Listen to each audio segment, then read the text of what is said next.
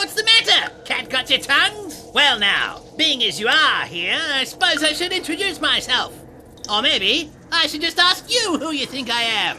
Am I a rodent? Am I a hippopotamus? Or am I, wait for it, a motorbike? Well, what am I? Come on, I haven't got all day. That's right, I'm a rodent. A bit like a mouse, but much bigger!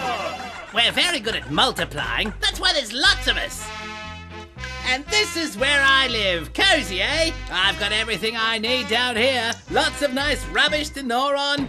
I'm so glad you all dropped by. I do so like talking about myself. Now, where was I?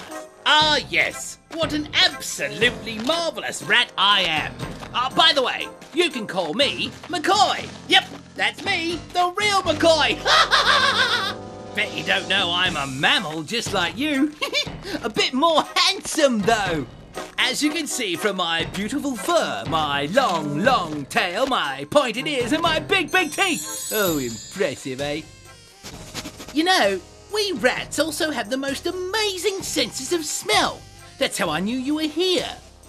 As well as hearing.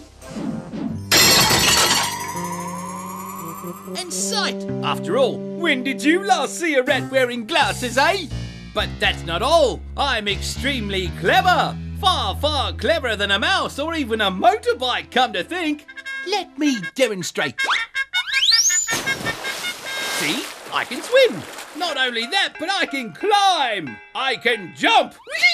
But I bet you didn't know this. I'm responsible for lots of really nasty diseases. In fact, many years ago, my ancestors were blamed for a terrible plague that spread throughout Europe.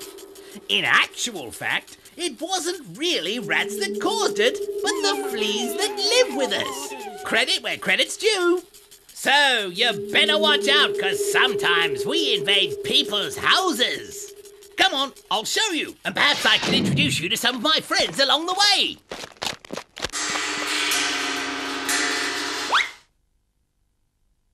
What kept you? Aha! There's my old friend Hal. I say old because he's a cockroach, and cockroaches have been around for, let me tell you, about 300 million years. Even though he's called an American cockroach, he's quite a common sight here in Singapore. Careful, Hal. You know what happens when you do that. You can't get up again. Now, what else can I show you? Ah, yes. My old friend Al, otherwise known as Algae. Maybe you've seen him before in your own bathroom. Looks like dirt, but if you take a real close look, it's made up of lots of different living things. Al's a bit boring though, doesn't do much, do you, Al? Now here's someone you've just got to meet. My friend Mo. He's what they call an Aedes mosquito. He too has a nasty habit of spreading disease, especially dengue fever, which is very dangerous. Let me demonstrate how. Here, Mo. You see, when Mo bites, he sucks your blood. So, if he bites a person infected with dengue fever, then bites a healthy person, he passes the disease on. Nasty, eh? Hey, Mo! Stop! Pull out! Phew, that was close. Time to get out of here.